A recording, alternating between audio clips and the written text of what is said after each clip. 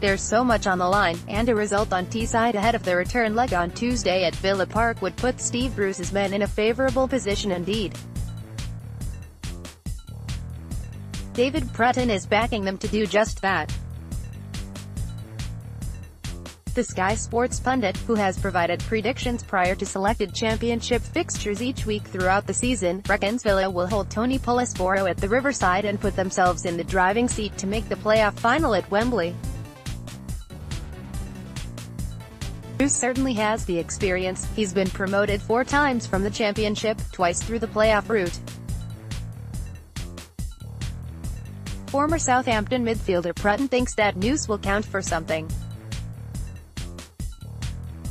These two sides were arguably the favourites for promotion to the Premier League at the start of the season, but there is only one spot available at Wembley, Prutton told Sky Sports.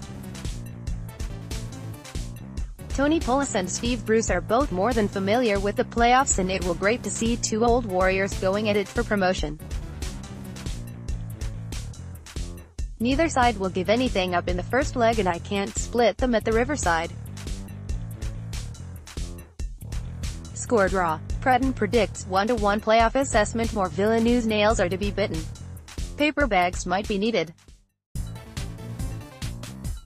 The championship playoffs is terrific viewing if you're a neutral, but the most tense of affairs if your club is involved.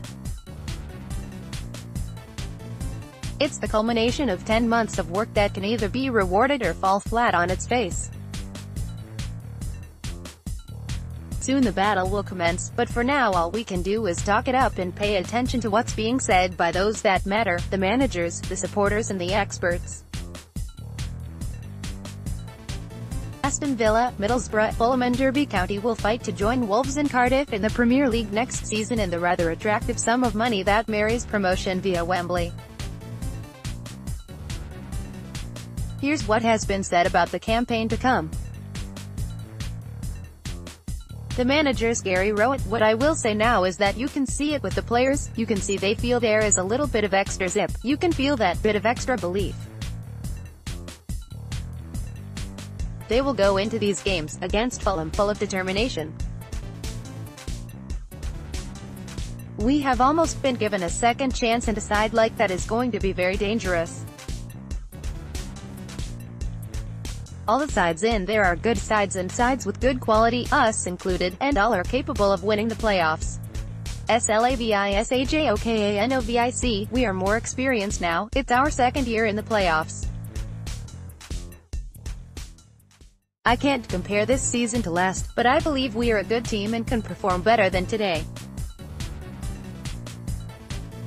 We can find more pace, create more chances, and be more organized and solid defensively. That's our target for the next few days. I told the players after the game that we must be stronger and be ready to compete, take a shower, rest and be ready for the next step. This is part of football. Steve Bruce: I have been there before and done it. It is a wonderful way to go up.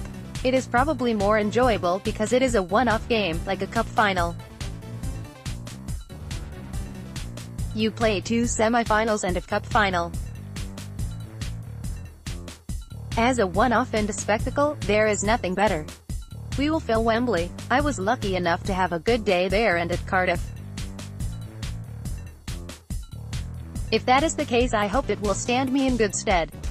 Tony Pulis: "If you had given me a playoff position when I took over the football club, I wouldn't have cared who we were playing, so I can't be judgmental or care or worry about who it is. We have got Villa, who most probably have the strongest squad in the championship, and it will be a real tough game. They will be big favourites, I'm sure." The pundits Michael Gray, Channel 5, "They're absolutely great games to look forward to. Derby have obviously picked up a little bit of form. Fulham, we all know they've had an outstanding season, but will that hurt them, not going up in the top 2? Middlesbrough and Aston Villa have both got experienced managers who have been there, done it before.